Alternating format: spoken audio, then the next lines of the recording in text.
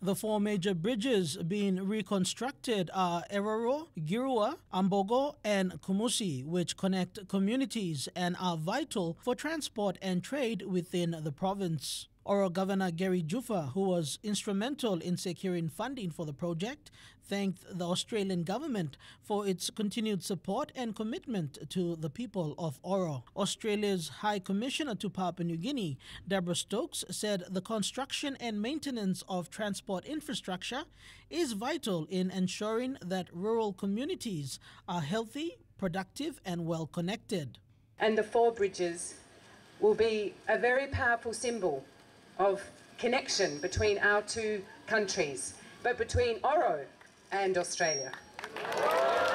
The Oro Bridges Reconstruction Project is part of the PNG Australia Transport Sector Support Program.